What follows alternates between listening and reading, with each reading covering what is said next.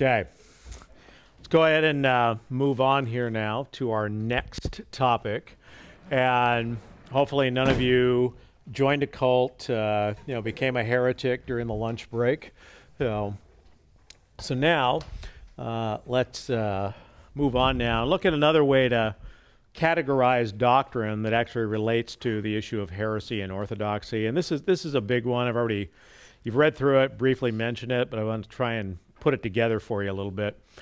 And that's the area of what is essential Christian doctrine, okay? Hence the name of the course. And here, probably the most important thing is, remember, if we say essential, and we're going to be using this kind of language throughout our entire studies in systematic theology, but I'm going to start with, the concept of what's, an essence. And I'll say this multiple times as I hit the multiple subjects, but bottom line is that you talk to any number of philosophers or theologians, everybody's got a little bit different nuance in the way they do metaphysics or ontology. So you see words like essence or substance or nature. Not everybody is going to have the exact same definition for that. So that's why they're common terms you're going to find in our discussions, but you find out everybody has a little bit different take on it. So with mostly a lot of conceptual overlap. So what I use are, what makes sense to me is I use Aristotelian definitions metaphysically, what's essence, substance, subsistent, mode of subsistence.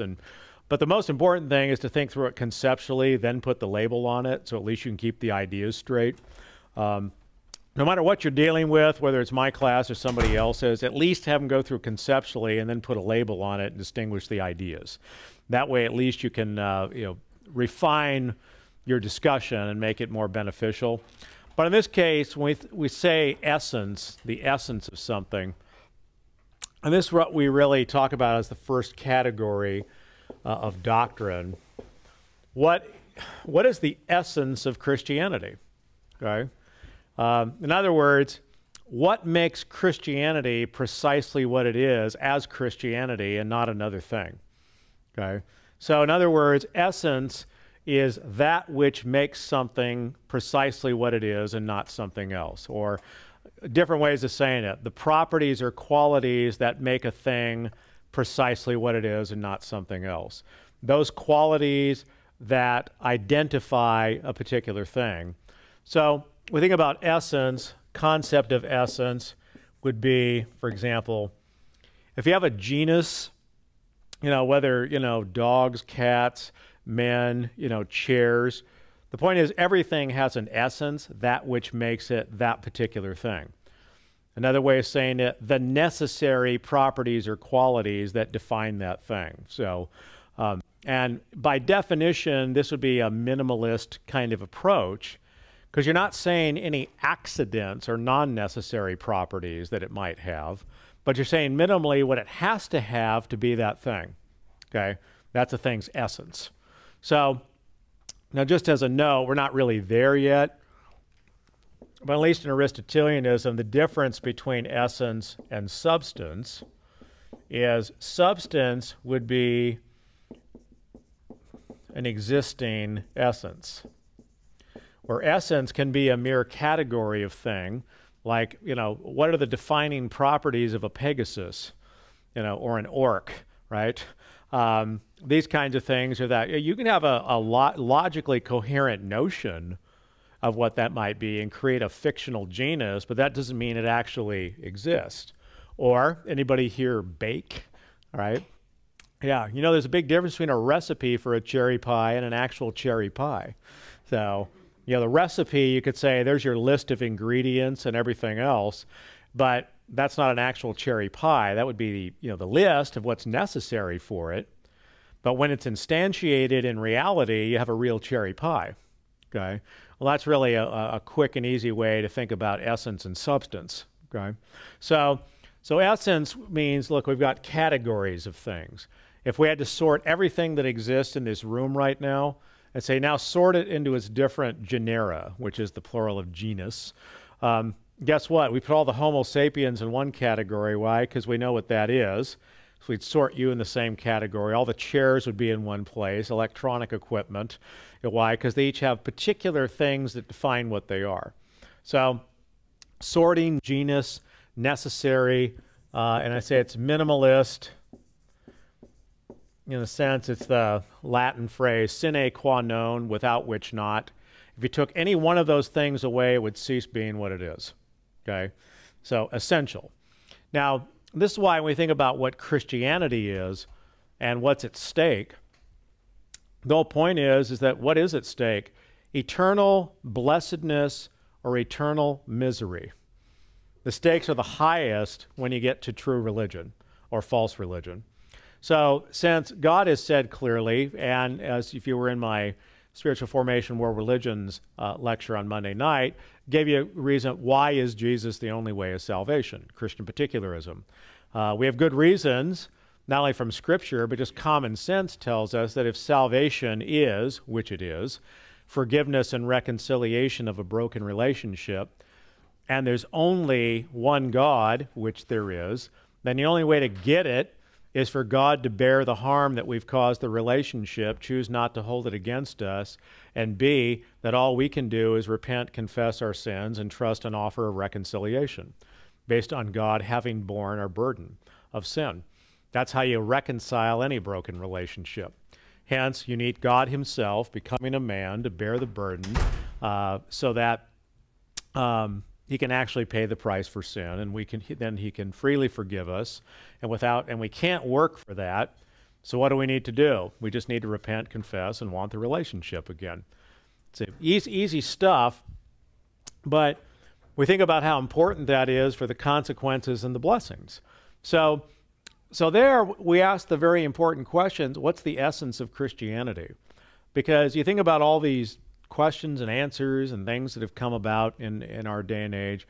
I mean, think about something as simple, for example, would be as the Mormon Church. Okay, right now the biggest or the largest of the Mormon churches, the one headquartered in Salt Lake City, Utah, aka the mothership.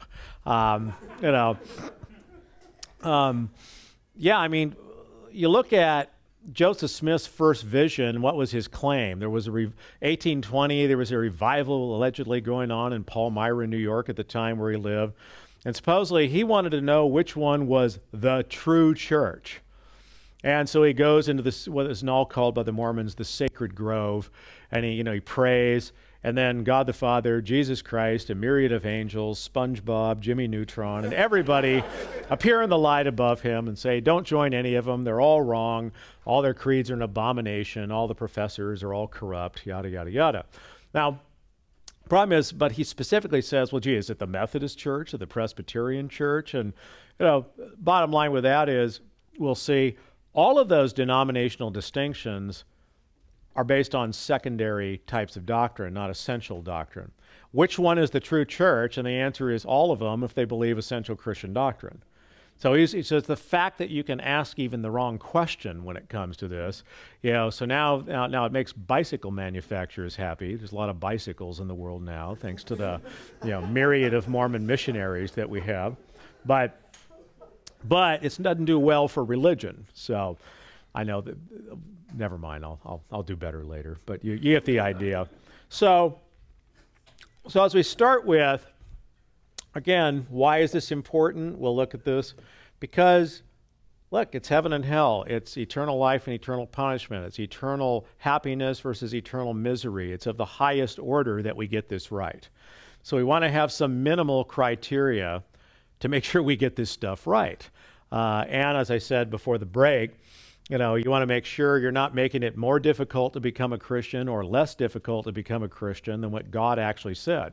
Because you make it more difficult to be a follower of Christ, you're a Pharisee. Okay? The Pharisees were the ones running around inventing all the new rules and all the things that you had to do before God was going to accept you. And also, you don't want to preach a defective gospel again, people end up being fooled into thinking they're real believers and they're not. So that said, so what is the essence of the faith? Those defining doctrines of Christianity. So that's also a synonym for that would be a fundamental doctrine. Okay? Fundamental articles on page 24. Doctrines without which Christianity cannot exist and the integrity of which is necessary to the preservation of the faith. So if you had to conceive of that, what we have, see, that'd be, in effect, there's our bullseye, okay, essential Christian doctrine. Okay? So now skip over a little bit, because I'm going to come back to secondary and tertiary stuff. Skip over to page 25 and look at approaches to fundamental articles. Okay? Clearly two categories. Okay? You can have too many or too few. Okay? You can have error of excess, too many essential doctrines, error of defect, not enough essential doctrines. Clear examples of errors of excess. 1302 AD, the Pope Boniface VIII and his papal encyclical, aka it's called a papal bull. That wasn't my sort of take on it, but a bull is another name for an encyclical. It's a universal, statement by the pontiff. Quote, 13th century, we declare, we proclaim, we define that it's absolutely necessary for salvation that every human creature be subject to the Roman pontiff. Okay? No. Clearly not. Okay? So, error of defect. Nothing about, there's not enough of them. Unitarian Universalism. Now, even there, to think about, well, which Unitarian Universalism, the history of Unitarianism, it's really, the Unitarians are the liberals, and the liberals were the Unitarians, okay, that called themselves Christians. And back in the late 16th century, the origin of the Unitarian movement is really the Socinians, which is part of what they call the Radical Reformation. The Socinians broke off, and they were a heretical, Reformation. The other part of the Radical Reformation was the Anabaptist, and eventually became the Baptistic movement, which was the Orthodox part of the Radical Reformation. So there are two stages to the Reformation. But the Socinians were the ones who were questioning the Trinity and questioning the deity of Christ and questioning all the things the liberals ended up questioning. They just got more ammo for it in the post-Enlightenment period. So then all the Unitarians ended up adopting the Socinian strategies and doctrines and so forth. But that's just part of the history. So the true Unitarians were actually monotheists who believe in natural law and things like that. But all the things we think of as being necessary for defining Christianity, they didn't really have that. See, Jesus is a mere man who's the best ethical teacher who ever lived. What can you say? He was a Boy Scout. He worked at Shalom Depot in the cabinet department. He did all that, right? So he was he was the man. So now here's the problem with Unitarian Universalism. See, everyone's going to make it in the end. Does anyone have to repent? No. Is there any atonement necessary? No. So everyone's just saved.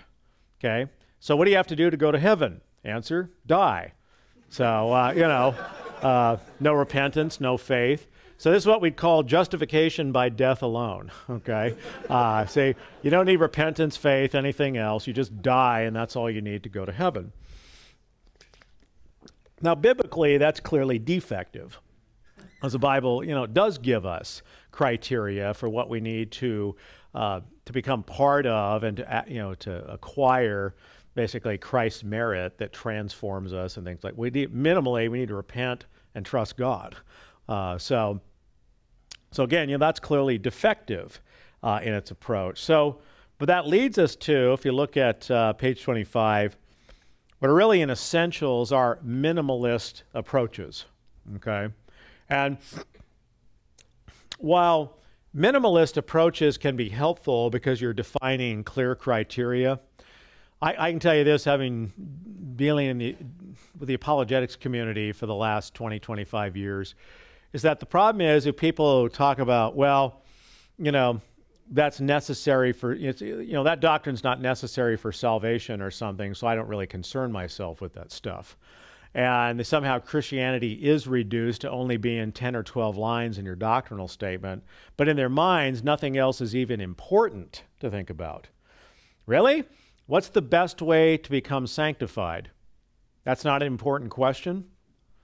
See, once you're saved, once you're justified, adopted, regenerated, and you're a child of God, you've got that, but guess what? The only thing that's important to figure out the best way to get rid of sin in your life and to pursue holiness.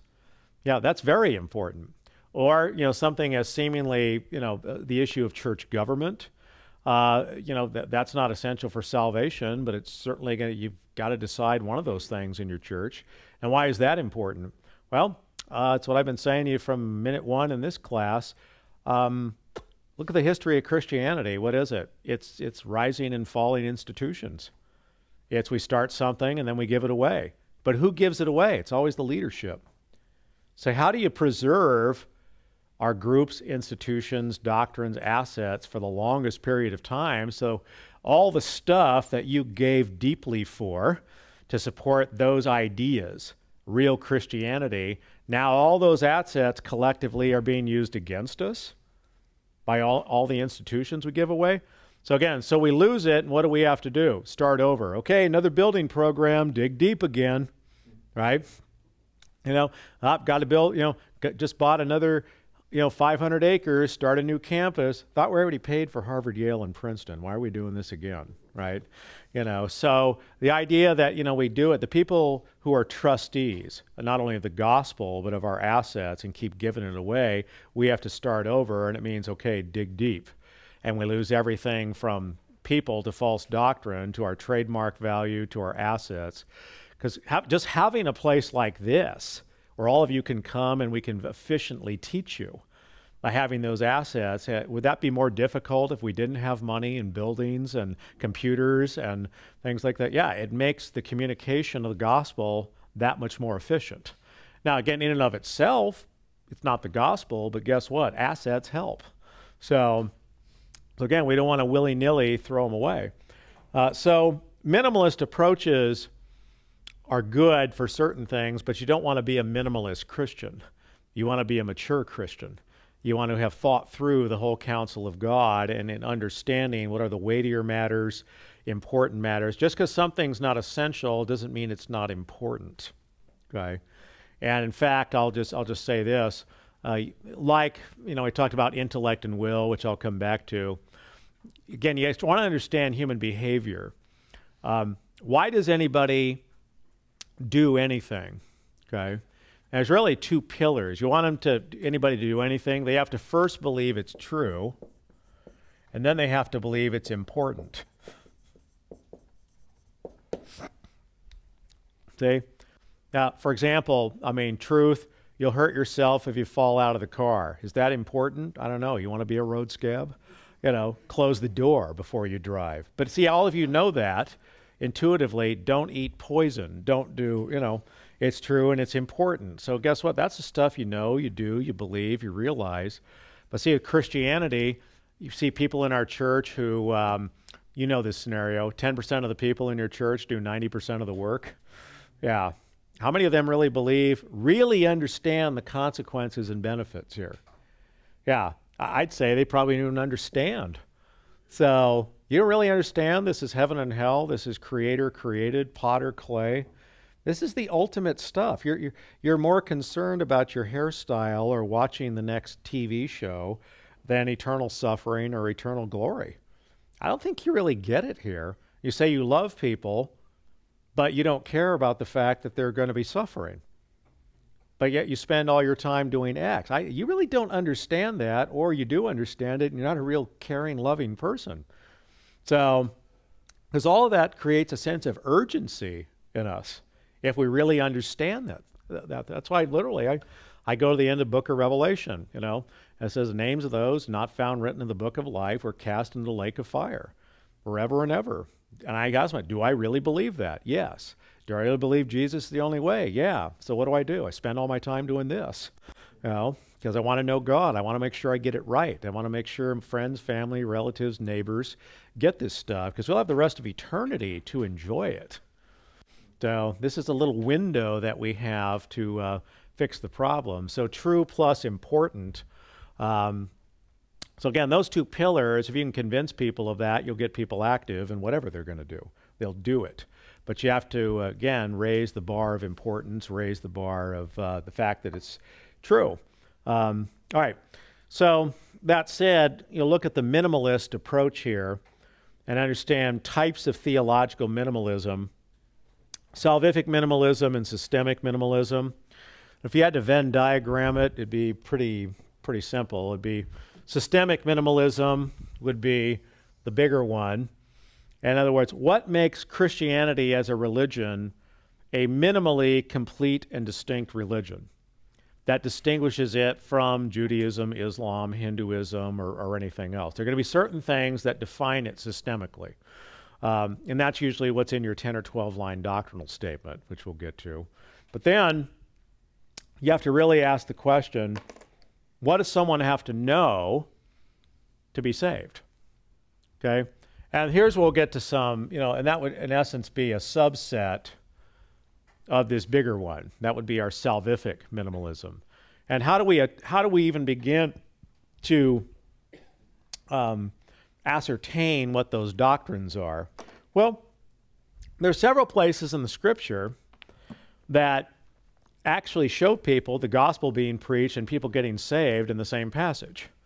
So let's look at a couple of them. Look at Luke 23 in your Bibles. Hopefully you brought your Bibles. If you didn't, well, that means you didn't. So Luke 23, 39 to 43. And here, there's a great, if you're ever preaching in this area, there's a great title for this as a sermon. It's called So Close Yet So Far. It's two criminals nailed right next to Jesus. One of them, their heart's so far from him that they really don't get it. So yet they're literally nailed next to the Lord of glory. One of them gets it, the other doesn't. So here, verse 38, it says above him the inscription, "This is the King of the Jews." Then it says, verse 39, "And one of the criminals who were hanged there was hurling abuse at him, saying, 'Are you not the Christ? Save us and save yourself.' But the other answered, rebuking him, said, 'Do you not even fear God? For since you are under the same sentence of condemnation, for we indeed justly, for we're receiving what we deserve. But this man has done nothing wrong.' And they said to Jesus, 'Remember me when you come into your kingdom.' And he," that is Jesus, "said to him, 'Truly, truly, I say to you, get thyself off thy cross, go down, go to a new members class, go get baptized, and pursue to the end of your mortal days, and then you'll be with me in paradise.'"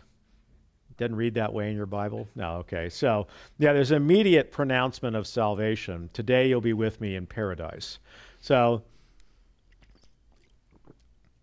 the point is look, if you had to unpack this, what's going on here, and you had to put theological labels on what's going on in the passage, there are a lot of things unstated here, but one thing is true. He had a sign above his head that this is the King of the Jews. Who knows? Maybe the one, here's, two good Jewish boys who went to synagogue and, maybe understood Psalm 22 and may have heard it before. And they understood, maybe one of them actually heard Jesus preach. And, but it says, this is the King of the Jews. And they understood who Messiah was. Messiah was the King of the kingdom. He had authority to forgive sins and to permit entrance into the kingdom of God. And so, and what seems to be clear in the passage is, here's Jesus dying next to him, and he's saying, "Remember me when you come into your kingdom." Now, there's nothing explicit here, or even implicit, that says he believes he's God, but it certainly believes that he has authority to forgive sins and let people into the kingdom of God. Okay? That's clear enough. And then you start describing the rest of it, and it says, but, the ones hurling abuse at him, can you imagine that guy when he woke up later in the afterlife in a state of punishment going, "Oh man, I was just hurling abuse at God incarnate next to me." You don't want to live for the rest of eternity with that knowledge that you were that close. And, just like the folks in John 8:44, "Well, we know now you're a Samaritan and have a demon." Were you one of the ones who wanted to say that to Jesus? No, okay, good. So, but then the other says what? Verse 41, "We indeed justly, for we're receiving what we deserve." Okay? Now, what would you label that as? That's actually pretty simple. That's repentance and confession. So, repentance, from the Greek word metanoeo, it literally means to change your mind. Confession, the primary New Testament word, homologeo, and that literally means to be in agreement. So, now the context here is that, look, the way we understand confession, think about this in a criminal law context, is what? You're accused of a crime, right? When we say the criminal confesses, what's that? It's an admission to the accusation, okay? Now that's in a negative sense of a confession. I admit I did the wrong. I admit I did the guilty, okay? That's the notion behind it. But that's why homologeo literally means to have the same ideas as someone else. So you're in agreement with them. That's what confession means. So we say, you know, I know, that's what I'm doing right now. So I just, like I said, back to Tartarus with this one. So, all right, so we'll get rid of that. So, all right, yeah, there's no trash can in here. Normally I try and get 2 points at a shot here with the, you know, toss them in the trash cans. But yeah, repentance, metanoeo, and confession, homologeo, the two primary New Testament words for each of those.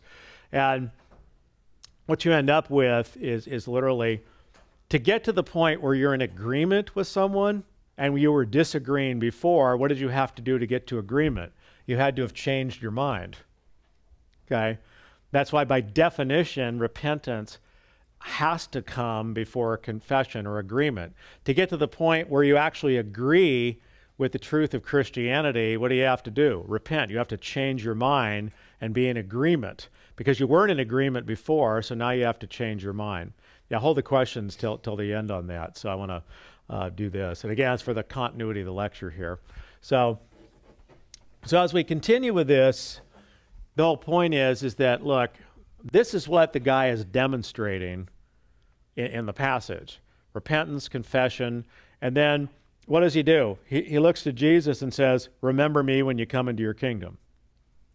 Now, what would you call that? Repentance, confession. He seems to understand a certain minimal, I'm a sinner, and minimally this king of the Jews, has authority to forgive sins and permit me into the kingdom of God. So remember me when you come into your kingdom. So he does what?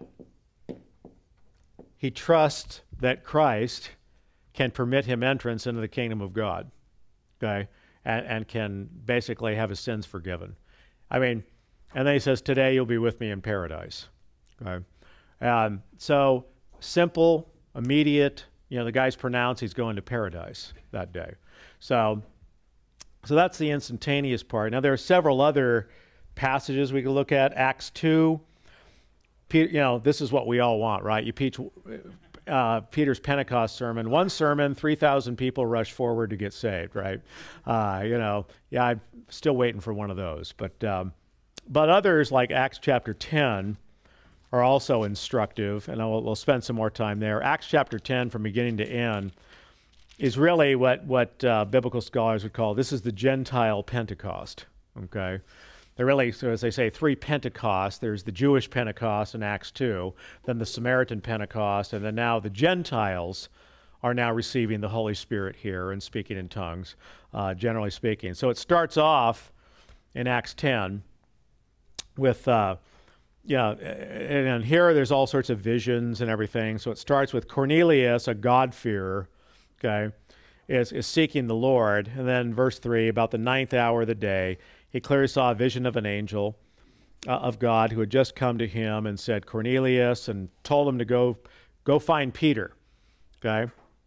And of course, Peter, starting around verse 9, we see that Peter, you know, now he needs to be convinced, you know, to go. So he gets in verse 9 through 16. What does he get? He gets his vision of the flying pork chops. Okay, you know.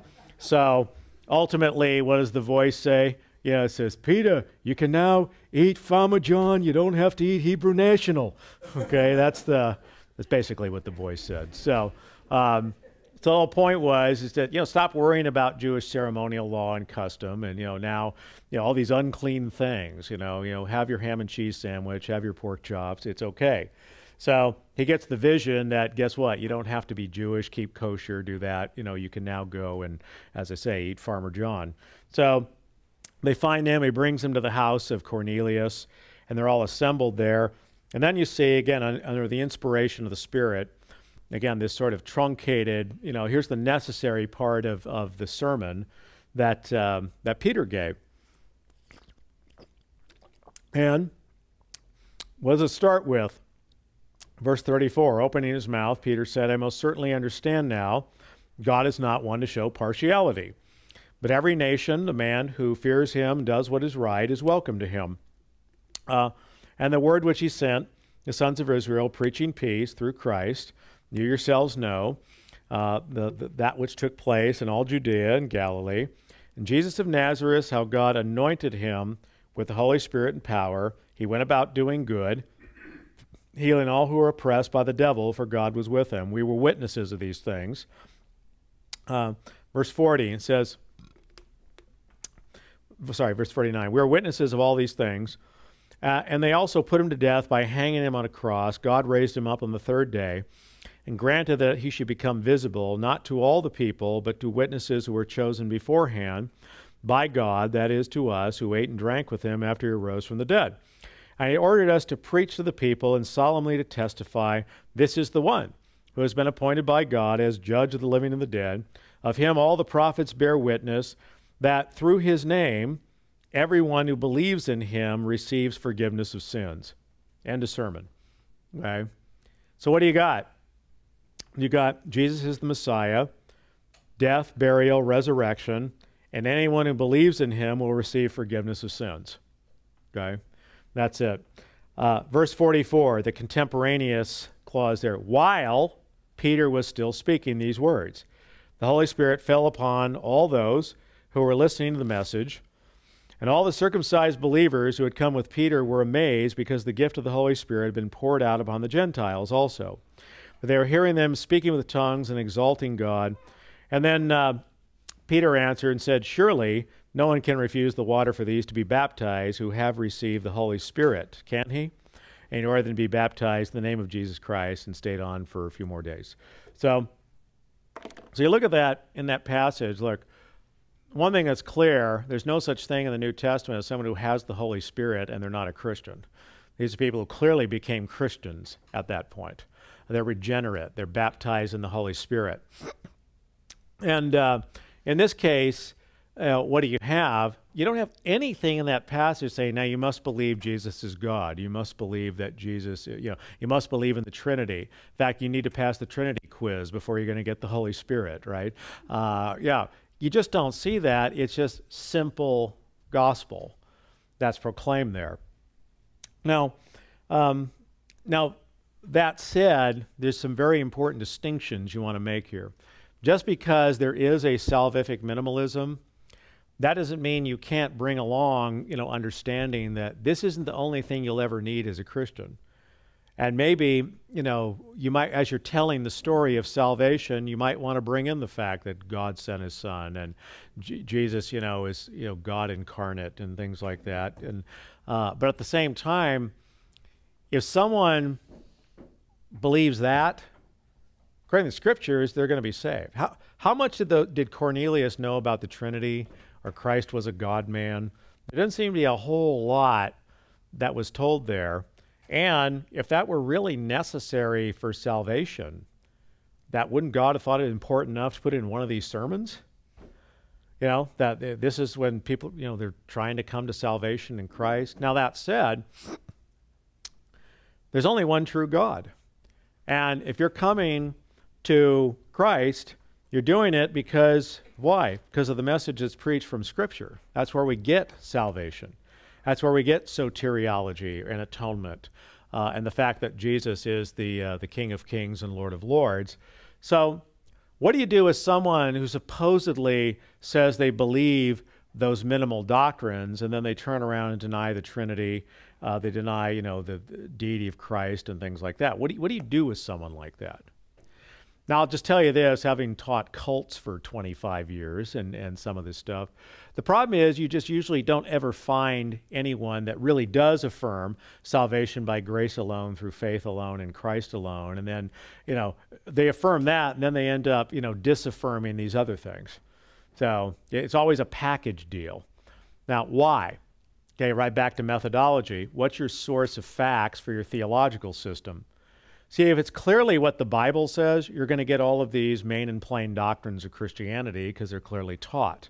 But if your source is something else, cult leaders' imagination, whatever it happened to be, see, your methodology is off, so you're going to have more errors than just this one.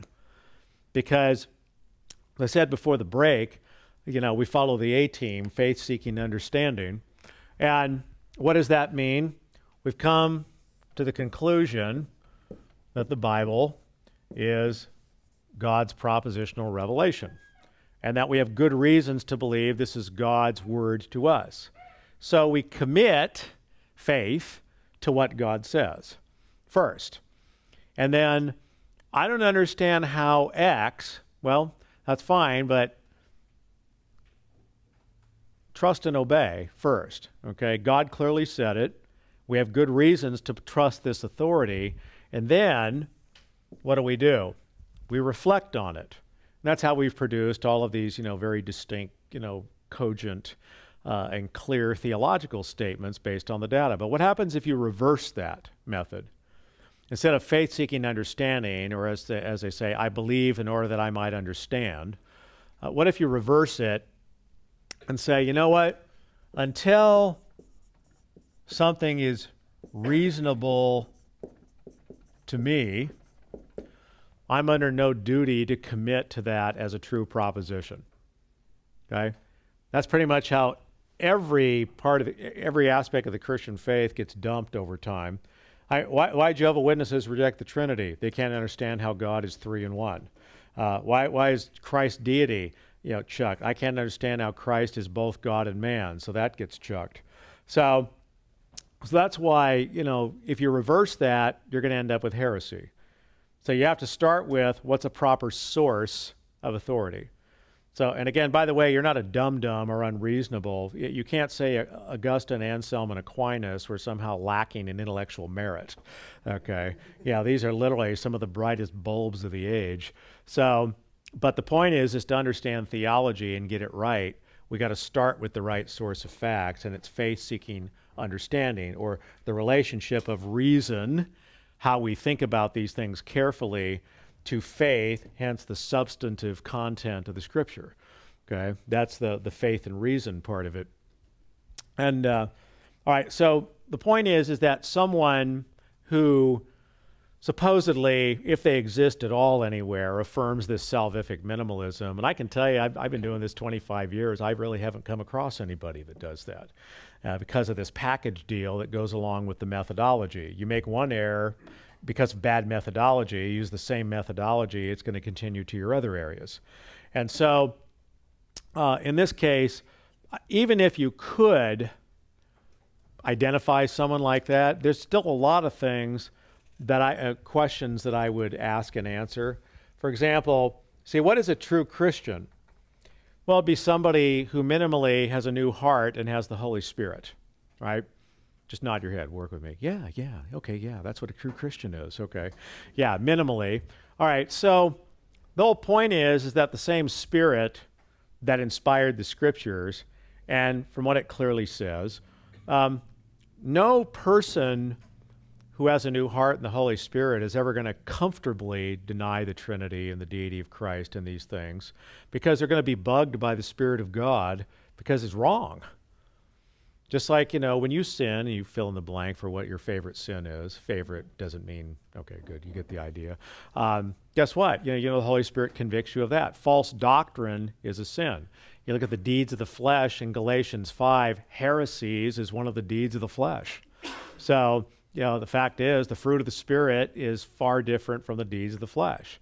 So my point is that, look, if you ever find someone like that, which I've yet to find in my 25 years doing, heretics, cult ministry, things like that, I would still have some doubts unless they were really struggling with it. Now, case in point, I'll tell you some examples of this. People who convert to Mormonism and some of the cults. There are people, remember, Mormons and JWs are sheep stealers. Okay, both of them get roughly 3/4 of their new converts from existing Protestant churches. Okay, so they're not out converting atheists and skeptics and Hindus. They're basically sheep stealers. They go to us and our people and say, you're in the wrong church. We have a purer vision and all that. And I've met people and I've talked to people who were an evangelical. Then they went in the Mormon church and came out. And what they said was, I was just never comfortable in there. You know, this kind of stuff had always bugged me. But so why'd you join? Well, because, you know, woman tells me, my husband left me, my Mormon neighbor, they were trying to take care of me. I thought they loved me, so I went and joined their communion. But it just bugged me. I was uncomfortable the whole time being there. And they never really accepted the other stuff. Why? Because they had the Holy Spirit and had, had a good heart. And so there was some ministry of the Spirit that they were never going to be comfortable in that situation. Yet they were there for other reasons because of the care and concern and some of the other ministries. So that's, I'd say that's an example of how the scenario might play out in modern times. What you're not going to find is someone who has, by and large, they sort of start in the cult and they start supposedly with some minimalist, understanding of Christianity and work out from there. So, all right, finally, next, move over to the next one, the systemic minimalism.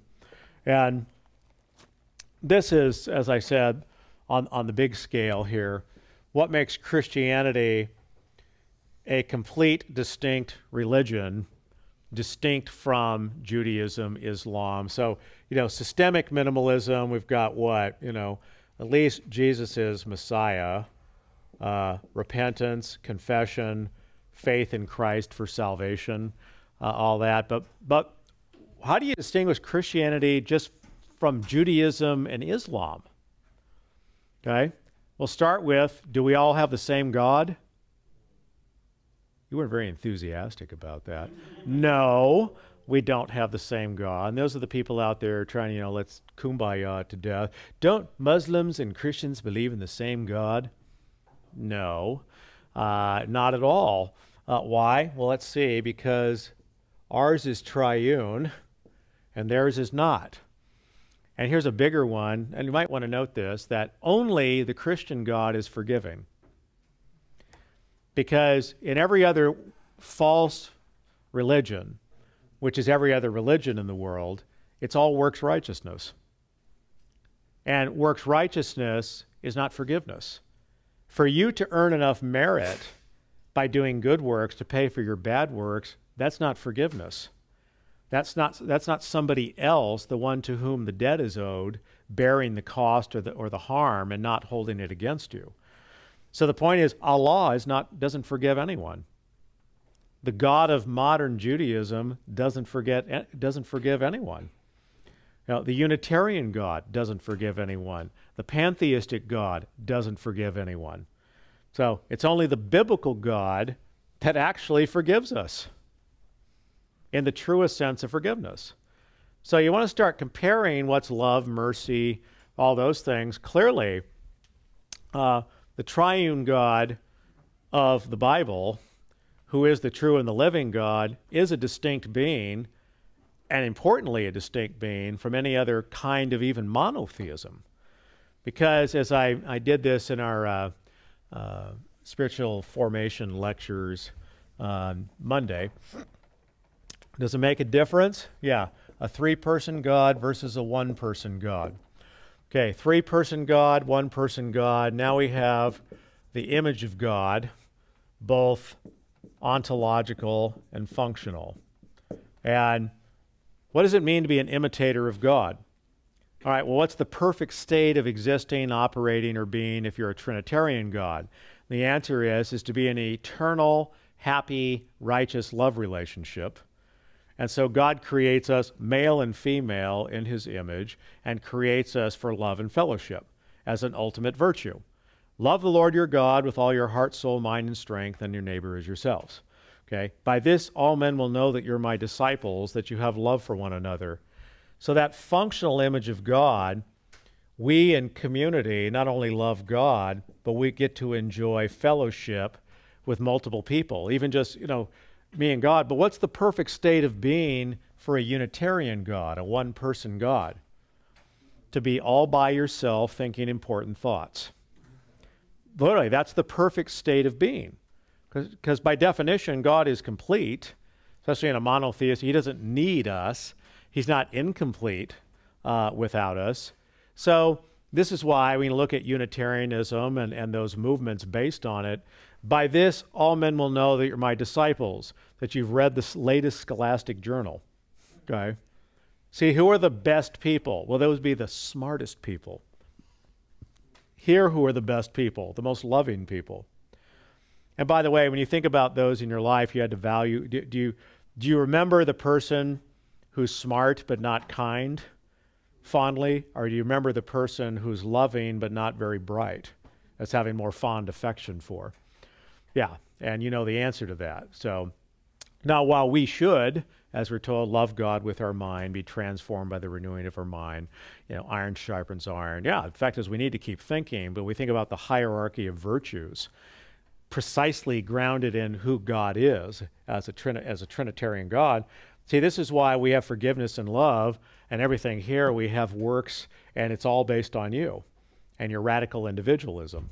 So you basically will become an imitator of whatever your God is.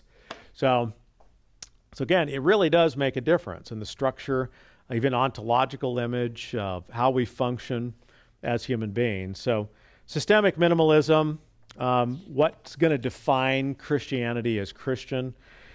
You look on page 26 and look at what these things are. And let's see, I think I'm supposed to send the roll sheet around again. So go ahead and put your initials there next to your name. So let's look at this here. And again, like I said, we're going to try and set a minimalist list here. And if I had more time, I'd flesh out why each of these would be in the category. But this is going really in the order of theology, which would be the inspiration and authority, and I'd add the inerrancy of Scripture. That has to come first. Why? Because all the substantive doctrines come from Scripture. If you don't have Scripture as your authority, you're not going to get all these other doctrines that follow if you've got a different source. So that's why you've got to have the Bible as the source for these propositions. Now, most important doctrine, who is God? As I just mentioned, the triune God is unique, is distinct from every other kind of monotheism, and it affects everything else that goes on theologically. So again, that's necessary. Now, do you have to understand it for salvation? No, but that clearly distinguishes Christianity from every other religion. Okay, it's a unique doctrine to Christianity. The full deity and humanity of Christ, again, full deity rejected by every other monotheistic religion. Creation ex nihilo. As I said earlier, that, for example, in pantheism, creation is what is called ex deo, not ex nihilo. It's out of God, not out of nothing. So, or from God rather than from nothing, meaning where does the substance come from? See, in pantheism, there's only one substance that will ever exist and has always existed, and that's the divine substance. So what's creation?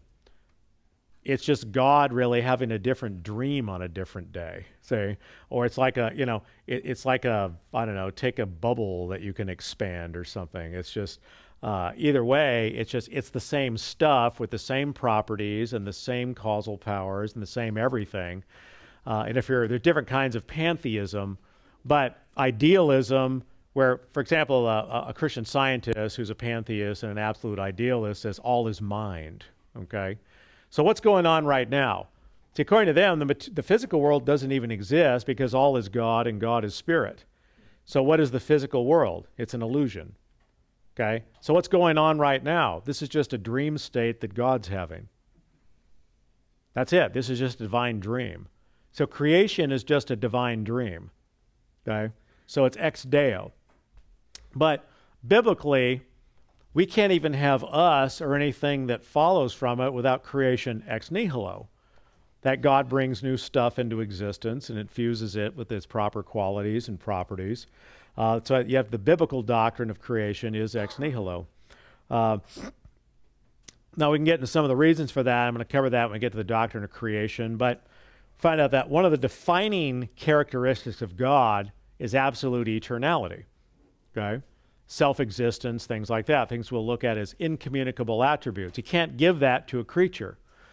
Well, let's say now we have God, the eternal triune God, but now there's eternal stuff that is also eternal, self-exists. Well, but those are defining characteristics of what a God is. So you really don't have monotheism anymore if you've got anything that's co-eternal along with God and would have any of these incommunicable properties. So again, that's why we start thinking about ex nihilo creation. God can't use pre-existing stuff. And then there, part of what Christianity is, we start getting to the salvific aspect of it with which we're most concerned. And we have creation of us in the image of God, and that gives us, our capacities to love God and think about God, but also makes us morally responsible. Defining characteristic of Christianity is literally opposed to every other religion in the world is substitutionary atonement or vicarious satisfaction. Here, God does the work and you can't. In every other religion, you've got to do the work and God sort of helps you do the work maybe, but that's it. So defining characteristic, penal substitution, vicarious satisfaction. It's a substitutionary work and God himself is doing it. Now here's one that's not often explained well, but yet once a year you've got to come up with some good explanations for this on Easter Sunday, right? And this is one that, Paul himself in 1 Corinthians 15 says, "As Christ is not risen, our faith is empty, we're still in our sins." Okay, now the question is, theologically speaking, why? Now I covered this in the Monday night class on why this is necessary, but this is actually pretty simple theologically. But you hear sermons on this, and it's going to be, well, why did Christ have to rise from the dead? For resurrection power. Yeah, but how is that how is that connected to forgiveness of sins? Well, if Christ is risen, then we're risen. Yeah, but why? What's the connection? So you start going down the list, what is the connection? Because if Christ is not risen, our faith is empty, we're still in our sins. That's directly connected to the resurrection. Okay, here's why. Because we start with Adam and Eve, human nature, all of that in the garden. And what do we have? That we are body and soul or body and spirit. The wages of sin is death. Okay? So death is a penalty. Okay, now both spiritual and physical. Now, we can't pay it. Substitute. Okay? The one who's going to take the penalty does what? Dies dies spiritually, dies physically. Okay? Okay. Now here's the point. It says death is a punishment. If Christ is still dead, then he's still in a state of being punished. Hence, the debt is not fully paid yet. The fact that he comes back to life, see, that's the design of human beings, is to be body and soul. It's a punishment to be out of our bodies. It's being in a state of punishment. That's why even dying and going to heaven, remember, that's not our final state. Our final state is resurrection. God didn't design us to be angels. We're designed to be human beings, body and soul. And so the fact that Christ comes back to life, so the resurrection is a proof that God is satisfied with the suffering or the debt that Christ has paid. So he stops punishing the substitute, hence he's satisfied. So because this proves the atonement is complete. There's nothing left to do. But if he's still dead, then he's either really not the Savior, okay, he's just another guy, or God has not yet borne the burden for sin. He's not yet satisfied, since there can't be a free forgiveness yet because he hasn't borne the burden. So resurrection is simply proof that God is satisfied with the offering of Christ, because now he's no longer in a state of being penalized. Okay, so that's why bodily resurrection is a necessary part of the Christian faith. It's connected to the doctrine of the atonement. And then salvation by grace alone, through faith alone, in Christ alone. Once you've got the other doctrines in place, it's simply, look, if we sin, there's nothing we can do about it. There's no work that we can do. Then what does that mean in toto? It means if salvation is going to happen at all, it has to be a matter of a substitute, and it has to be a matter of a gift. If you can't earn it, if you're going to get it at all, it has to be a gift from someone else. Hence, the gift of eternal life. By grace, that's what the word grace means. It means gift, if you haven't gotten that so far. So now, that's pretty much, now the one at the end there, the doctrine of miracles. Why do you need the doctrine of miracles in place? Because you don't get incarnations, resurrections, or any of these other things without the doctrine of miracles. So hence you need that as an essential part of Christianity. So now again, you can nuance this list a little bit, but as you'll see, this is probably what you have by and large, in your 10 or 12 line doctrinal statement in your church.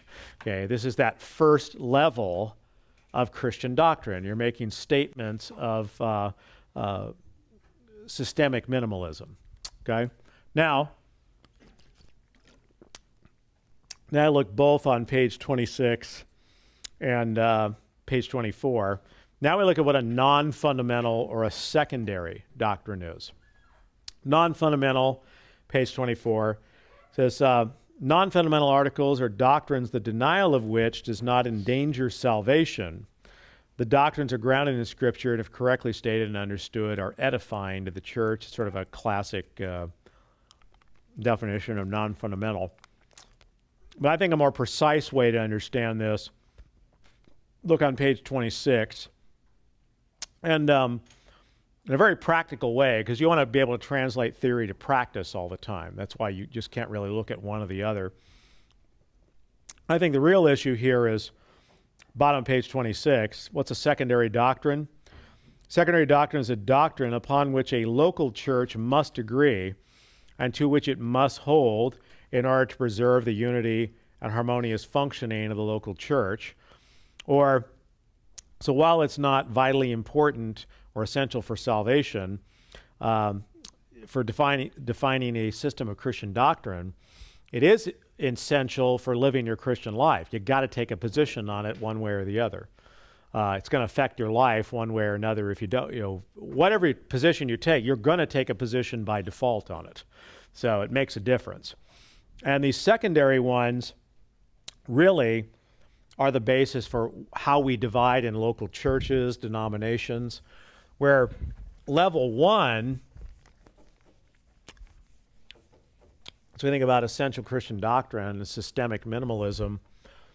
These are the doctrines that really define universal Christianity. Okay? And as I said before the break, had the universal church stayed together longer, really, than the first 5 centuries in any significant way, we'd probably have a few more statements of what we thought universal doctrine was, based on a few more universally accepted confessions or creeds. But that said, we have our essentials in mind, but now the secondary stuff is, you got to take a position on this, or you're not going to actually have church live the Christian life. And some of these are already given examples on the bottom of page 26. Something like church government. Yeah, there by definition, look, you have local church, you got to govern your church somehow. And you're either going to be voting on elders or presbyters, or or you're going to have a bishop that comes in and a monarchian bishop who's going to run the church and appoint pastors and remove them, and how all that works. The thing is, you just can't have more than one form of church government in the same place at the same time without chaos. So So it's either one or the other, but you're just not gonna have both. The Calvinist Arminian question, here notions of justice, free will, things like that. Can you really maintain a harmonious local body having both ideas represented there? Yeah, sure, if nobody wants to even think about the stuff and their implications. Yeah, all this stuff, you can have all sorts of contradictory stuff if you don't want to actually think about it, And if I want you to believe in the existence and non-existence of God at the same time in the same sense, and two-horned unicorns, square circles, and all that, we'll just ignore the implications of it. Point is that that affects the way you do ministry, whether you take a position one way or the other on that. If you think, for example, like some of our, Arminian philosophers would say something like, quote, Calvinism makes God a moral monster, close quote. Think you could have a harmonious church staff where one side thinks the other believes in moral monsters, or on the Calvinist side, certain people make statements that basically you've got an anthropocentric deity.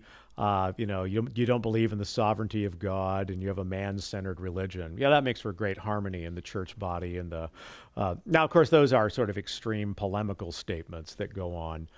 The whole point is that, give the example, your inability or ability is going to be an issue throughout your thing. Look, if you think that man has no ability apart from regeneration, and that there's a unique connection between the Spirit and the Word, that no apologetics is really going to, you can never persuade someone to be a Christian completely, okay?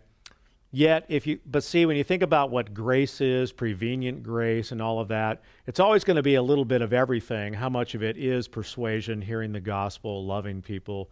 But if you believe in total inability, you're going to emphasize people have to hear law gospel preaching, period, and apologetics come afterwards, okay?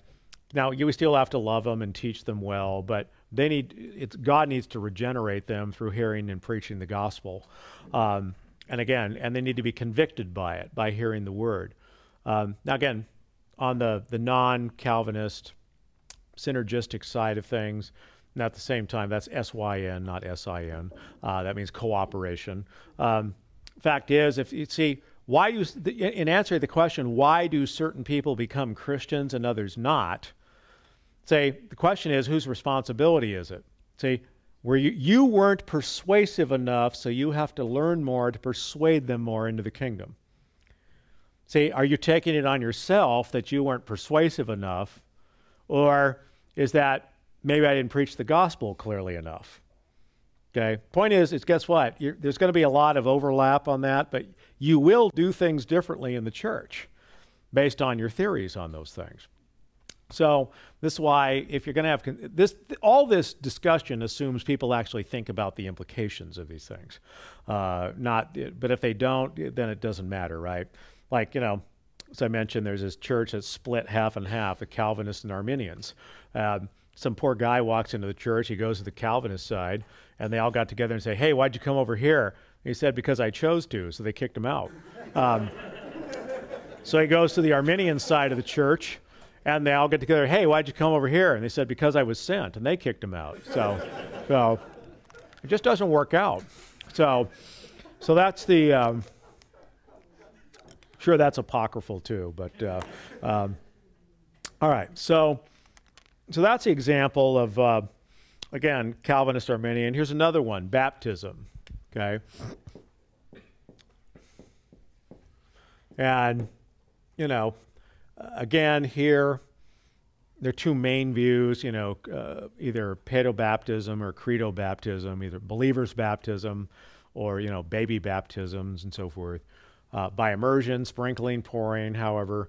And there's some groups of churches, they call the non-sacramentarian churches, Salvation Army, the Friends churches or Quakers, things like that. They went as non-sacramentarian for various reasons.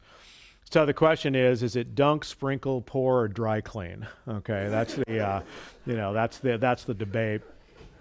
And that's the, Well, the point is, you're not going to get you can't have all those views in the same church, because just take the sacramental view on that. Hey, it's a means of grace. That's why you go to a Presbyterian church or a Lutheran church, something like that. It's done every week. It's a specific means of grace. There's a specific view on how the sacrament works it helps us, again, as a means of grace. But then my guess is, again, you come from your independent, non-denominational church, you have a memorial view of the Lord's Supper, that there's no spiritual presence or local presence or, majestic presence or ubiquity or, all that stuff. Say, no, Christ isn't present in any way except that we remember him when we take communion, a noetic presence. He's present in our mind in the sense that we remember what he did. It's important for us to remember. But we don't do this weekly, and my guess is if you have that, you're doing it once a month, probably the first Sunday of the month. So, yeah, because that's pretty much the generic evangelical way now, if you're an independent, non-denominational church. But the question is that if you think that's actually beneficial, it has an additional means of grace to help people persevere in the faith, you're going to do it more often. So if somebody says, no, we need to do this every week, let's just do it once a month. Try doing this. Go into your local Baptist church and suggest that you baptize babies. So how's that going to work out for you? Yeah, no, not going to work. Yeah, that's where the pitchforks, torches, and everything come out, and just not going to work. So point is, there's one. You got to come to a view on it in your local church, because again, it does have, as a means of grace, as an understanding or a symbol of Christianity, it's an important thing. Or communion, same thing. What's significance of communion? Here's one, speaking in tongues, okay? Or as they say, the glossolalia. And what does glossolalia mean? It means speaking in tongues, but it's the Greek word for it. So here's the point. Can you really have people who believe in tongues and not believe in tongues in the same church at the same time? Well, let's look at that. See how well that works out based on people who've thought about the question. So you really have, on one side, the true cessationist. And then on the other side, you would have what they call a full-blown first wave Pentecostal view. Okay.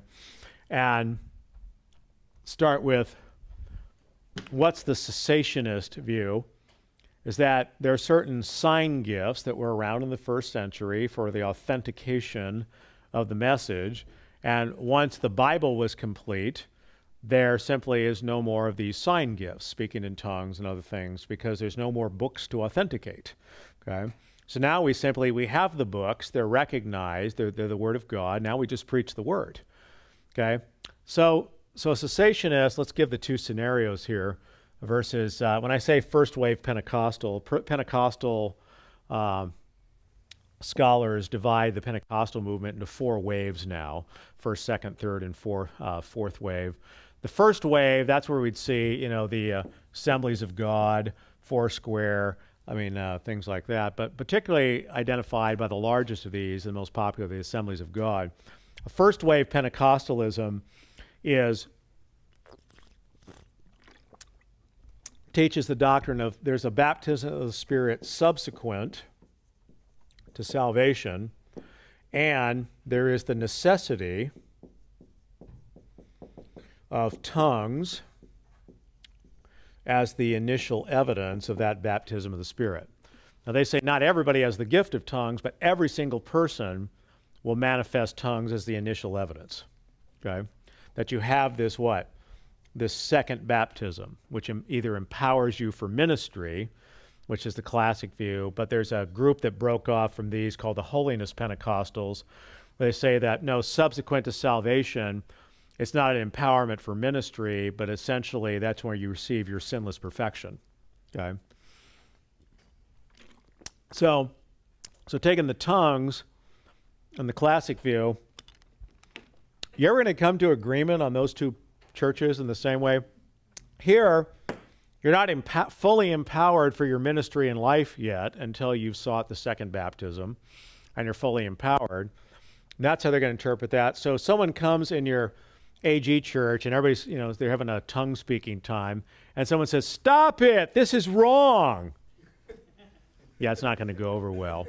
Now let's go to John MacArthur's church over here, and or any other cessationist church, and stand up in the middle of the congregation and start speaking in tongues in the middle of this. So how's that going to be interpreted? Well, since it's not for today, there's only two explanations. Either you're just basically, you're prideful and you want some attention and it's fleshly, or it's demonic. You do have a tongue going through you, but it's not the Holy Spirit. And that's going to go over well too on this side. Yeah. So, yeah. Which is, by the way, if you look at the 1906 Azusa Street revivals, so forth. See, the people came to these revivals, came back speaking in tongues, and I'm not going to validate or not validate it because we have a mixture audience here. The whole point is they came back to their churches, spoke in tongues, and say, "We don't do that here."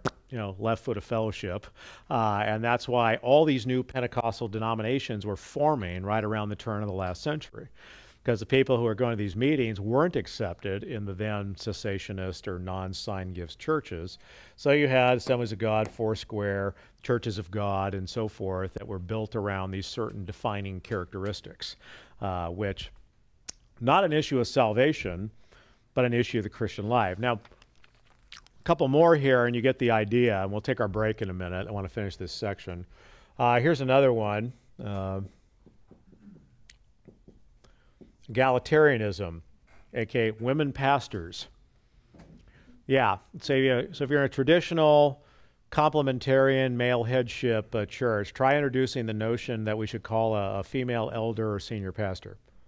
No, yeah, ain't going to go over well, is it? Or go to an egalitarian church and say, these women shouldn't be in these positions here. That's not going to go over well either. So now again, but what's at stake? Okay, it's either you have unjust discrimination by not allowing people to do gender discrimination, or you're a traditional complementarian church, say, look, giftedness goes along with calling, and even though, if God calls men, and it's not all men, just certain men, that they're going to be the ones that have the gifts and abilities to actually do the job well. If you put anyone else in that position, not just a woman, but a man who isn't called to do that, you're going to end up with a very bad Christian leader. So we want to make sure that we're only dealing with the people who are called and gifted to go into those positions. So again, is that important for the running of your local church and making disciples? Yeah, you bet. So either way, again, there's going to be some strong and divided opinions on this. So as you see, is there a better and worse way of becoming sanctified? Yeah. I tell you this, some, again, this, Holiness Pentecostals, breakout group, and then all these, there's like, breakout sect, and move. But you look at certain types of Holiness Pentecostals that believe subsequence and entire sanctification. Well, here's the thing. If you believe in entire sanctification, which here at Biola, it's really not a view, but let's just say you're a Christian and you believe that, how do you explain the sin in your life? Well, and again, but see, now you get into spiritual warfare theory. Well, it must not be me, it must be someone else. Say, so what do? I have to go get my demon of burnt toast or whatever cast out of me every week, because obviously my nature's cleansed. That's what they told me. So if you've got you've got lust, greed, anything else, well, it's not you. It has to be caused by someone else. And you read some of this literature, which I have, which I get a headache when I do, but, literally, it's people going forth, well, get your demon of every week, go forth, get the demon of lust cast out, get the demon of greed cast out, get the demon of, acts. And the problem is what? They never actually get better, because you're not using the proper way to grow in Christ. And then people who go to the church or something like that, and guess what? They're miserable, and then eventually say, Christianity didn't really work. Okay? It didn't really fix me, or give me this perspective. So that's why even something like that can be significant. Now, any others you want to ask about secondary kinds of stuff? Yeah. You still see the issue of, say, pacifism versus just war? Yep. Oh yeah, I'd put that here. Pacifism, just war. Yeah, use of violence, capital punishment. I mean, things like that, definitely. Yeah, whether or not, gee, should we just be indifferent to things like homosexual marriage in the culture? Let's see, we should be indifferent to what God calls an abomination. Again, you're just not going to have a harmonious local body there. Any other, secondary stuff, you're probably going to have to take a position on. So, Creation days. probably, yeah. Even though there's might be a way to leave that question open.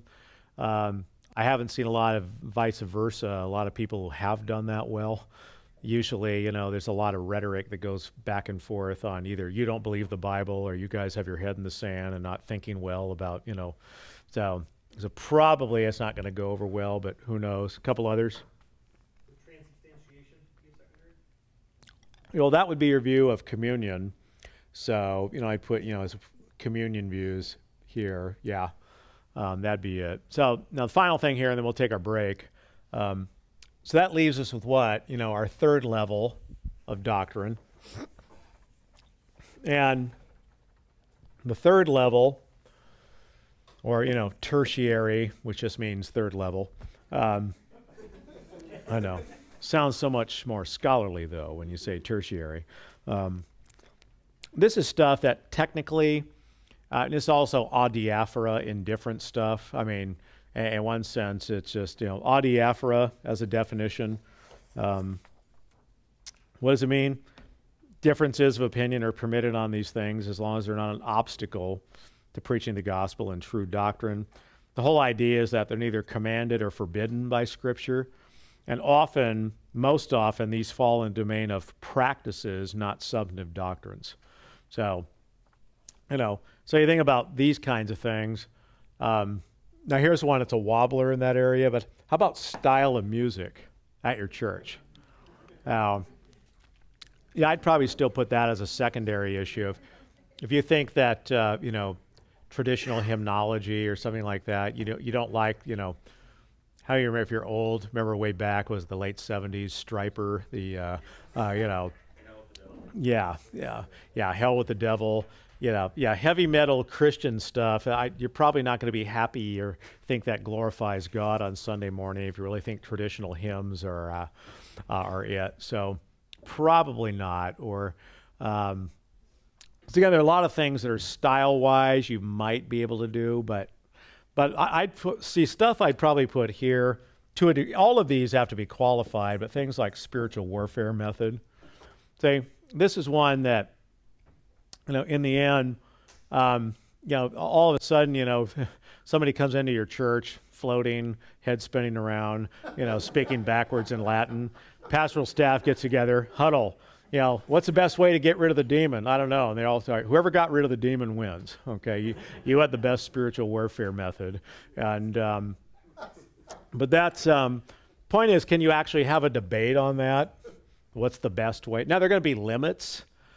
Yeah, again, even with that, there are going to be limits on what you could be indifferent about, because I've researched and taught in this area for about 20, 25 years, and you get some really weird stuff that comes in that.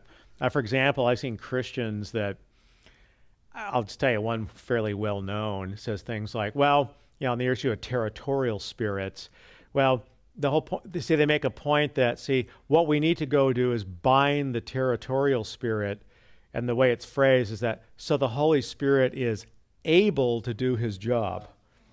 It's like, no. That completely off, because that ends up negating, basically, the very nature of God.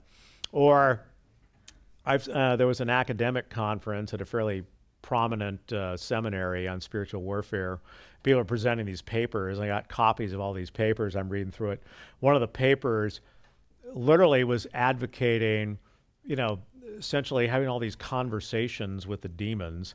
And so they record all the conversations. And, so well, who are you? What is your name? Where have you been? And, problem is the Bible clearly forbids spiritism. Okay? You're not supposed to be engaging in conversations with the spirits. But yet it was funny because this academic paper that was presented and everything else half the paper were block quotes from demons. So I'm looking at this stuff going, I haven't seen anywhere in any style guide how to footnote a demon. So it's, yeah.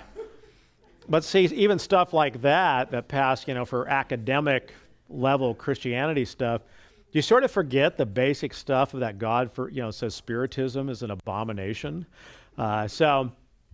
So even there, like I said, you still have to even be careful with this third level kind of stuff, because you can end up, adopting positions that negate, something here or there as you're doing it. All right, other third level stuff you might want to talk about, suggest, anything? A bunch of them, like architecture, pews or soft seats, projectors, not projectors, Yeah. hymnals. Yeah, you could probably compromise. This side will be the soft seats. These will side will be the hard seats. My guess is the soft seat side will fill up first. Stuff like that. Maybe, because I'd put Bible translation here, only because, well, it depends on what you mean. I think because that would be sorted according to, for example, whether or not you have a paraphrase versus dynamic equivalence versus something like that. You want to minimally have dynamic equivalence, and maybe close to word for word. But at some point, when you get to paraphrase, arguably at some point, and you're calling it a Bible, you're really taking, when you take and you're going past dynamic equivalence, how you're doing with the thought in the translation, is that, look, if every word of God is inspired, verbal plenary inspiration, at some point you're taking out the detail and synthesizing it. You got to be careful about that. Same thing, because a lot of times paraphrases become Bible commentaries because you're thinking a way to interpret all that section and make a paraphrase of it. And if that ends up being a commentary, don't call it the Bible. Make sure you call it where parts of it are commentary. That even happens in, Bible translation. Every translator has to make a choice. Sometimes, you can bring out clarity, and sometimes you can put your interpretation in there.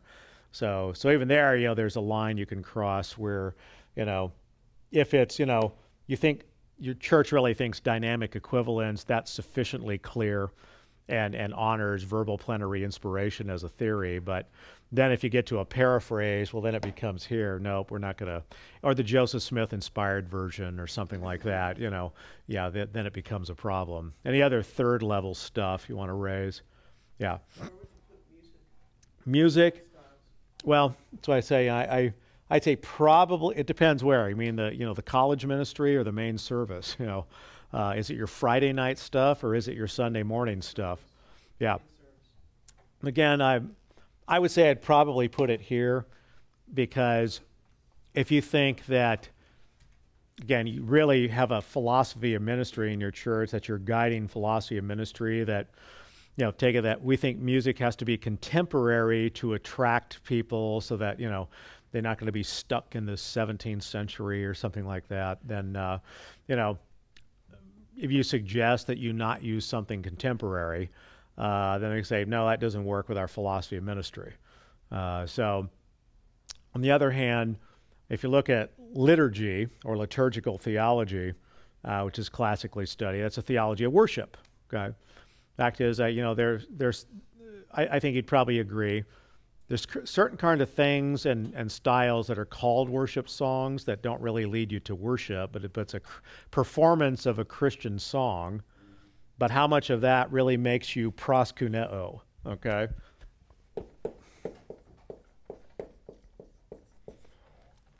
The word worship literally means, to bow down.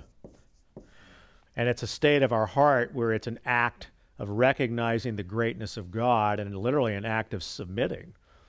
So how much is it a Christian concert versus leading people to acts of recognition of the greatness of God and the majesty of God?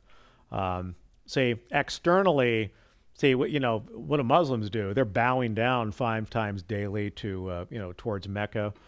See, and Catholics will genuflect. You get on the kneelers and do things like that. Those are symbols of what's supposed to be the state of our heart, that we're acknowledging the greatness and the majesty and the authority of God, and that we're in submission to God. So that's what true worship is. And again, the question is, as you look at what worship is throughout the Bible, the question is, does music, there's more to worship than music, okay? Any act where you're acknowledging the greatness of God and your submission to God is an act of worship. So now one of the ways we can do that is acknowledge God as great in a beautiful way in our songs. The question is that's what really happening with our folks? And I won't go too much into that, but I'll let you make your own judgments on that. But people have definite opinions, so probably I'd put that, there. Yeah. How you celebrate holidays? How? Give me an example of that. Christmas. Yeah, I mean, whether or not you have a harvest festival or the, all that stuff. Yeah, that's probably because, yeah, again, people can have strong opinions on, is this a pagan holiday where, Jehovah's Witnesses don't do any holidays, birthdays, or anything else. So, but even our churches, how many of you have a harvest festival or an un-Halloween party or something as opposed to, something like that at your church? Yeah, probably that. What else? Yeah. Politics. Definitely politics. Yeah, you put the pro-abortion and pro-life people in the, on the same staff or in the same church at the same time, and that, yeah, right, okay, yeah. Dress standard. Yeah, I'd probably say, yeah, dress standards. Probably not service time, but why? Because look, in reality, old geezers, right? As I say, you think that, look, when we go to church, it's a place of holiness. It's a set apart place. So it should be God honoring. It should be sanctified. If you think that a special time of set apart time for God should be special, that would include, again, not making things common, but we're making them extraordinary and separate, that they're holy. And so the idea of, separateness and all of that. Yeah, the fact is, if you have that, you're going to, look at those bums, coming in with, open-toed shoes and, that kind of stuff. Multi-campus or being in a video on campuses. Theory of that. Good question on that. I know several churches that are doing that. I'm just not sure how the very notion of a pastor, a shepherd of the sheep, is really going to shepherd people from halfway across the country. And, because the idea of a pastor teacher, it's just that. You're there to shepherd the flock. So, again, the thing is, you can have a ministry like this, which isn't your church, and which this is technically is parachurch. So when you think about church, you need shepherds for the sheep. So if they're halfway across the country or somewhere else, what's the shepherding going on from the trained shepherds that are actually made available to the people? So again, that's an issue to at least think about. What's the very definition of a shepherding ministry? Okay. Any others we have? Yeah. Where would you put differences in opinion of church involvement in civil government? Theonomy on one hand, isolationism on the other hand. Well, I'd put it here. Believe me, this stuff you hear all the time, man. So, well, we're fishers of men, not cleaners of the aquarium. So, we're, we don't have nothing to do with that dastardly political stuff. It's, but the fact is, look, there's some classic positions that say literally the government is run by the devil and Christians have nothing to do with the government. So, it'd definitely be here, and that others, the classic, for example, the classic Calvinist position and, Book 4, Chapter 20 of Calvin's Institutes is that the magistrate has Christian duties. So, and that's really where, that's the vision that sort of mostly is what ended up coming to America. And that's why we ended up with, governments that said in their original constitutions, like the Massachusetts state constitution, that, it's the state must appropriate money for the public teaching and proclamation of the Christian religion because morality is necessary for good government. Yeah. In fact, that's exactly why, if you look at historically how this stuff is fleshed out, that's one of the reasons the Anabaptists and the Radical Reformation were persecuted in Europe by the Lutherans, and there was some persecution going on because they saw them as radicals. They saw as, no, you're not doing your part to keep civilization going. So, and that's why, in the famous letter, to the Danbury Baptist wrote to Thomas Jefferson after he was elected, and say, yeah, well, if we're setting up here, but we're kind of wondering how to make sure government can't come in and tell us what to do. And that's why Jefferson's famous language that was misconstrued in the Everson case in 1947 says, don't worry, there's a wall of separation between the church and the state. But it's a one-way wall. It says a state can't come in and tell you what to believe and practice as a Christian, but the wall doesn't go the other way. Any citizen and any religious idea can make its way into the public square. Until 1940 and 1947, when the Supreme Court invented new stuff and kicked us out. So, yeah, so that kind of stuff is, I think that's if anyone's actually thinking about it, it's going to be here. But to hear stuff today like do evangelism, not politics, so yeah, I think that's going to be here. Yeah. Eschatology. To a degree, it depends which part of eschatology, because remember, eschatology is general and personal. It deals with the intermediate state and the final state.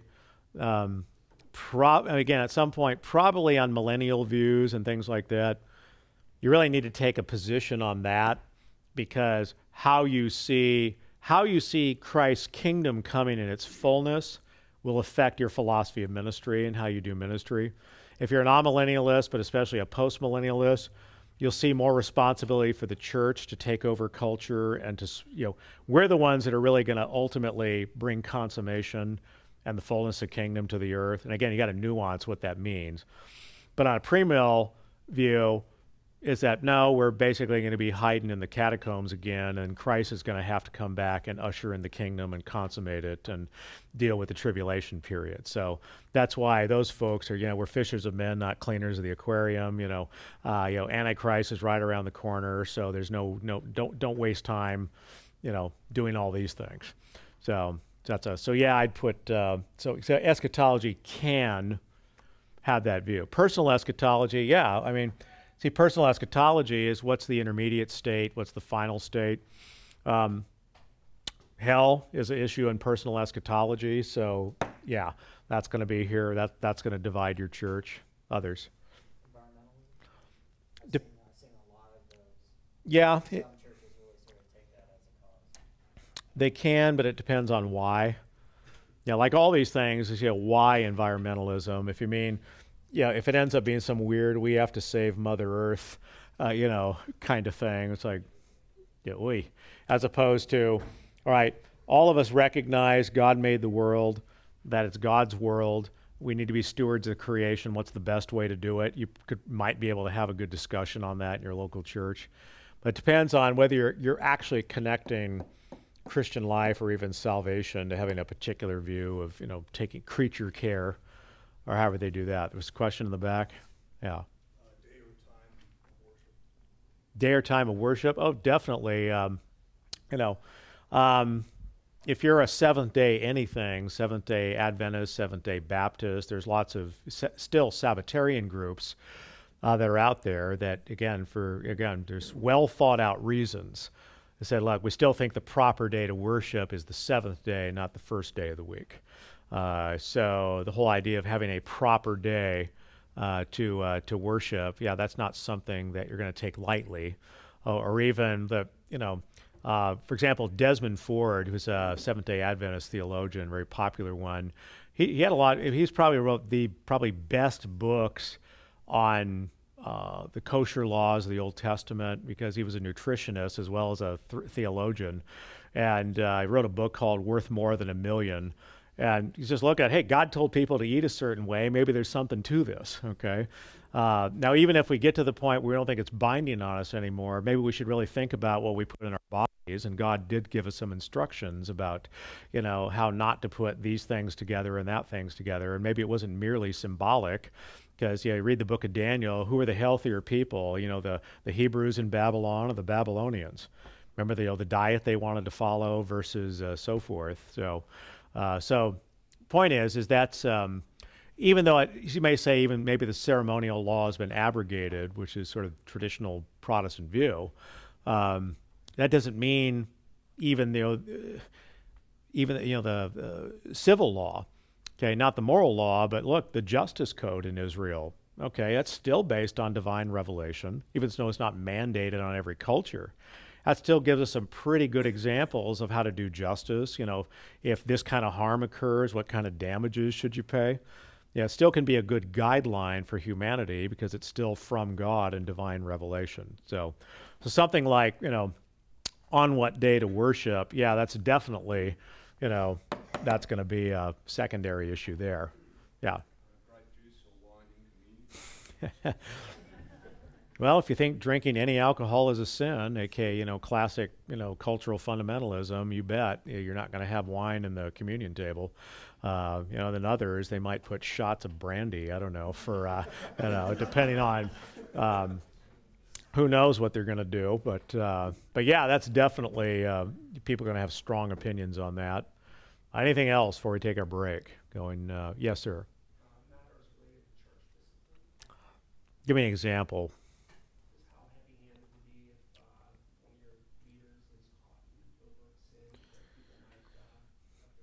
Boy. Yeah, for that, that's kind of a wobbler, because that's one that, in one sense, that's a practice, as opposed to, the substance is, because ultimately there's two things. We have to do church discipline. We have to deal with, leaders gone bad. And at the same thing, you do it wrong, it's an issue of justice. You're either not doing justice or you're doing an injustice. And people are, we're really concerned, as we're wired to be concerned about issues of fairness and justice and things like that. So someone thinks it's just as it's unjust not to punish someone for doing wrong. There's an absence of justice. It's also an injustice to punish someone who's innocent or to punish them more than what they deserve.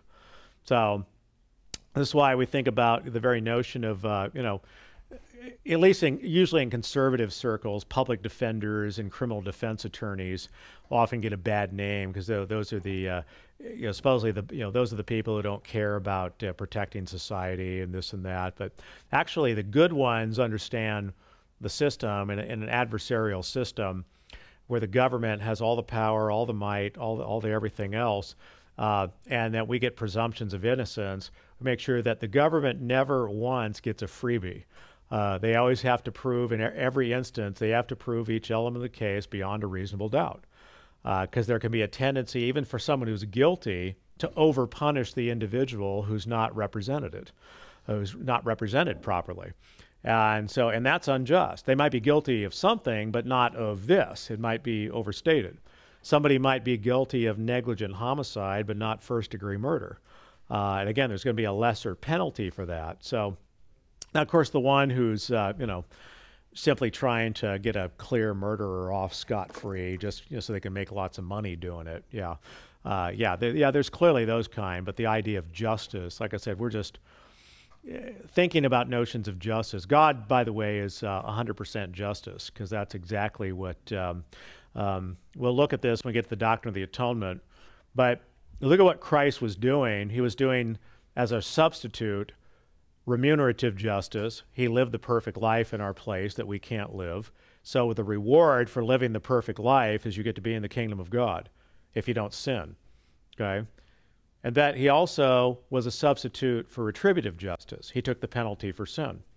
Okay? Now look at what God does. God is 100% justice. All sin is punished 100%, either in hell for eternity or punished in the Messiah himself. He's borne the burden of sin. So either way, though, you might note that sin is always punished. God is a God of justice.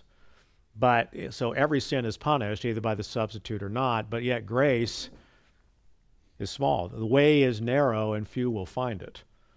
So when I think about God's holiness and then God's justice, God is a constancy and an inclination, an immutable constancy to holiness, which means he's always got to hate unrepentant sin.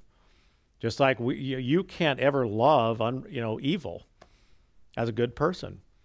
So you can't have fellowship with it. If you do, you're not a good person if you can love and appreciate or be indifferent to evil. So anyway, more on that. Any other final ones before we take our break? Yeah. Display of symbols. Such as? The Mennonite Church prohibits the public display of symbols. Yeah, well, yeah, again, and for them, that's clearly here. Question is, the reasoning behind it usually is what's important. Well, how did you get to that point? Public display of symbols. So sometimes to really evaluate it, you have to go into what the reasons are behind it. So last call, any going once, twice? Okay, take about a 5-minute break, which I know will be a 10-minute break, so go ahead and do what you got to do.